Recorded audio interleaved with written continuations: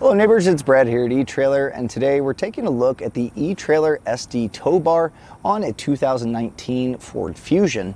Now, choosing tow bars is a kind of a interesting choice because there's a lot of them out there and a lot of them seem to do all the same things, and really it comes down to price point on a lot of them. But something I'll point out that I always recommend when choosing a tow bar is getting one that's non-binding. And what that simply means is you don't have to be on perfectly level ground to unhook your vehicle.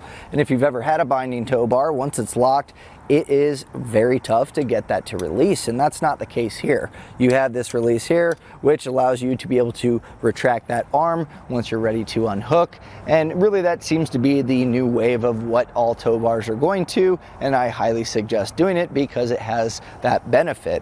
Now, this is a pretty nice tow bar for a few different reasons. You do have your integrated cable holds here for your safety cables, which is really nice. It's one less thing that you have to worry about kind of moving around. And the same thing goes for, there's this little arm with a cotter pin to hold any of your other components. So right now we have our umbilical attached to it. Again, just kind of keeps everything nice and tight. One less thing that you have to worry about dragging on the ground.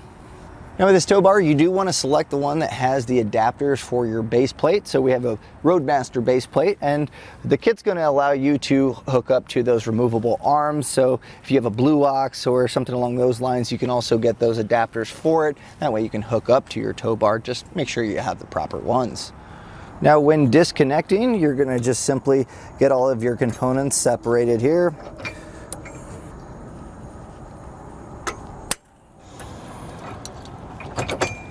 Now the great part is once you're disconnected, this actually stows up pretty well. You're just going to lift it and you're looking at this pin and the yellow tab, and really all you're just going to do is lift this up. You'll swing this over and that's going to lock in place. Now you can actually do it on both sides, which is nice too, and that way you can either store it on your driver or passenger side, does not matter.